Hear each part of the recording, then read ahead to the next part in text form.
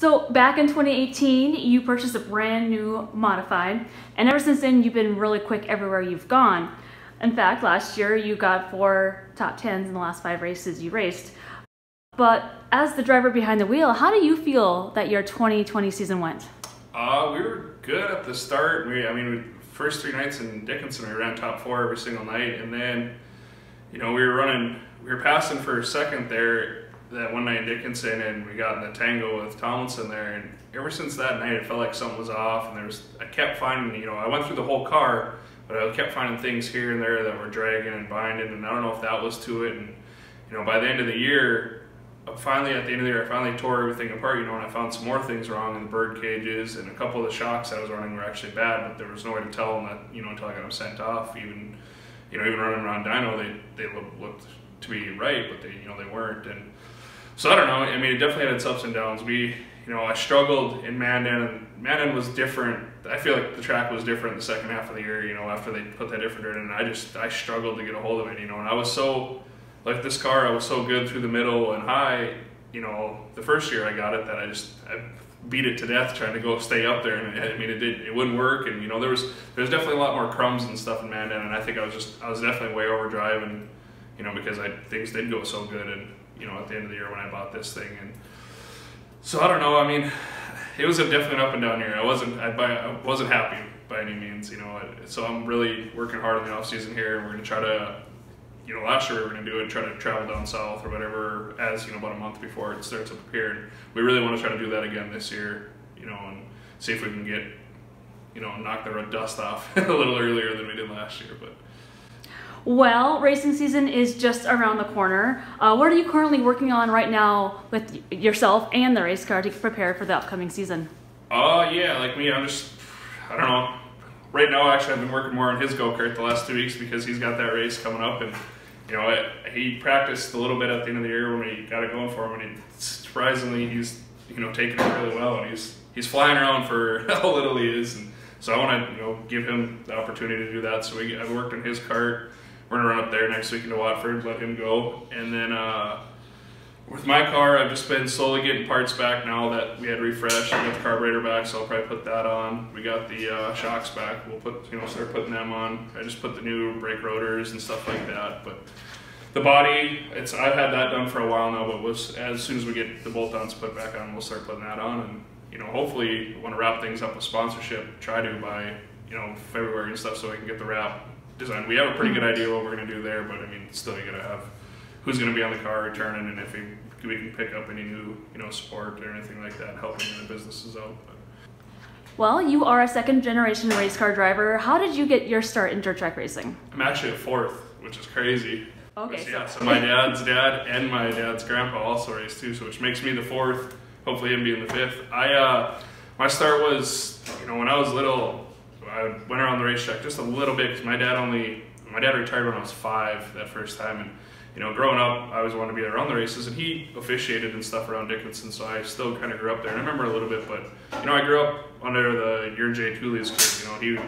He's amazing. He's a great late model racer, great modified driver. So that's all I ever wanted to do. But at that time, like I said, my dad kind of retired. Money was tight and stuff like that, so there was no way we could afford it without sponsors or anything like that. And sponsorship was tight. I think that was kind of the end of the first boom. So I went to my dad was go play sports. Get to college, get a good job, and I did that. And I went and played baseball, got scholarships, got an awesome job. I was just getting ready to get a car built for me, and then that's when I had my neck injury with my strokes in my brain and stuff, and that kind of set everything back. I thought the dream was done, and then after 2 years of kind of living. Well, that's when I talked my dad back into getting a car, and he had no desire to race. His competitive edge was gone. He was only doing it for me, and he knew.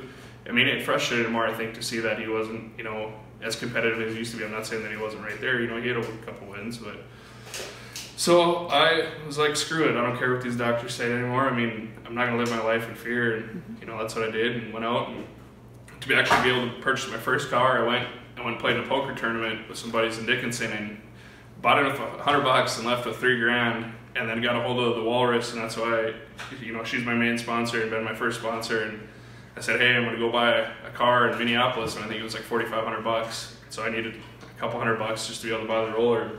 She's like, for sure, I'm on board, So that's where I got it. And ever since then, I've been hooked for sure. And, jumping into modifieds right away, a lot of people, that's dumb, that's stupid, you shouldn't do that. And I get that, and I don't agree too. I mean, I worked on cars for a few people, for Helbus and Thielen and Mike Hansen, and, Mike kind of took me under his wing a little bit and taught me things. And then we actually had a test and tune, and I hopped in my dad's car, and Mike was out there practicing in Dickinson, and he's like, you're not going to drive one of these. And I kind of stuck with him a little bit. Obviously I wasn't even, I'm sure I was a second off the pace each lap, but I felt like I stuck with him, and he kind of followed me for a few laps, and he's like, you definitely need to get into modified. He goes, you're just going to, waste time getting into a sport mod or anything like that and learn bad habits. So that's where I went out, and I got that car. And, the first 2 years, really, I ended up getting, 2 wins that second year, but the first 2 years, really, I was just out there trying to better my, learn still everything of how the cars work and how they, trying to earn respect, not get in anybody, and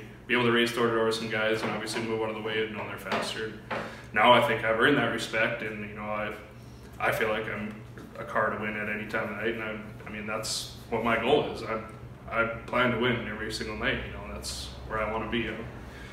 Well, it's kind of a miracle that you are here today and you're actually racing behind the wheel. How extra special is it to be in a race car when Dr. Paul told you wouldn't be able to do sports or let alone racing? Well, actually, I actually feel like I'm safer in my race car than I am, driving down the street. In there, I got the containment seat and I'm strapped in tight, and I got the head restraint and all that stuff. And my head can barely move, where if I'm driving down the road, someone runs a red light, T-bones me, it'll probably kill me, because it'll probably snap my neck so hard where it could re-tear those arteries. And so I don't know. I mean, to be in a car is, like I said, it's every day it's a dream. You have a cute little boy, Jax, and he's currently already following in your footsteps. What are you currently doing to grow his love for dirt track racing? To be honest, I'm trying to get him out of it, because that's all he talks about, does, and cares about, and he needs to concentrate more on preschool and stuff like that, learning more. But I mean, I know how it is. I mean, that's how my parents did when I was little, and I'm pretty sure that's how his mom was when she was little too, but no, I bought him this cart last year and in the summer, and he's been wheeling it around, and obviously I think he's doing really well. And some people have seen some videos and they think he's doing really well for only at 4.5. I did do some pretty big modifications to where he could reach the pedals, but honestly, I mean, if he wants to keep doing it, he can do it. I mean, I'm not going to push him. If he wants to go play hockey or baseball instead, I mean, that's up to him, man. But I'm definitely not going to say no to a race car, and I'm going to do everything I can to, like I said, to try to get him into it. I wish they ran some slingshots and stuff around here, but I don't even know if you would fit in one of them, but I think this is a good start on this go-kart deal, and it's even cheaper. And I really like what, Hardigan's and Berwick's did in Dickinson, getting that kind of going, and I'm happy. Looking forward to the 2021 season. What are your goals going into the new year?